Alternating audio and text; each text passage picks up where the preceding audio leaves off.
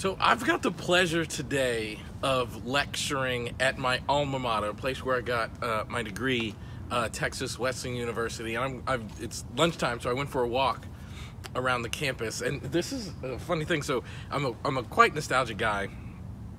And in this building is where, in a lot of ways, I could even say my solution-focused journey started. I was taking a human development class, young 18-year-old kid, freshman in college, taking a human development class.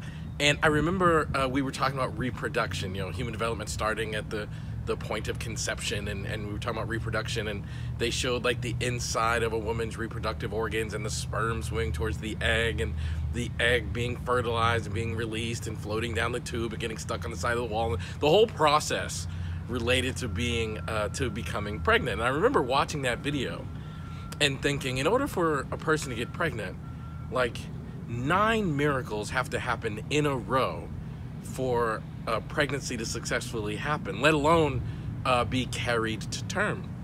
And as an 18-year-old kid, I was watching this, and I said to my professor, like, how amazing it was that any human being gets born.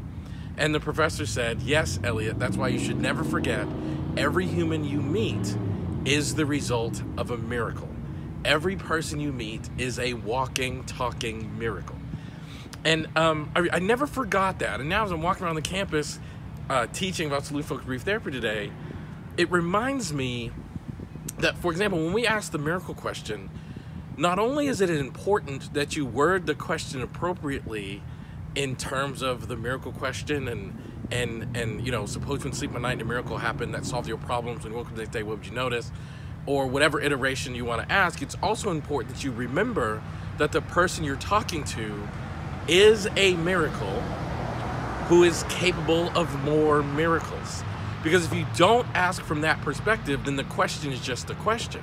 So I want to really encourage you, and I want to really implore you to treat every single client as if they are a walking, talking miracle, because it's going to make your work as a solution-focused therapist more efficient, more effective, and it's going to make your languaging of the miracle question and all of the questions actually associated with solution-focused brief therapy, is going to make them more congruent.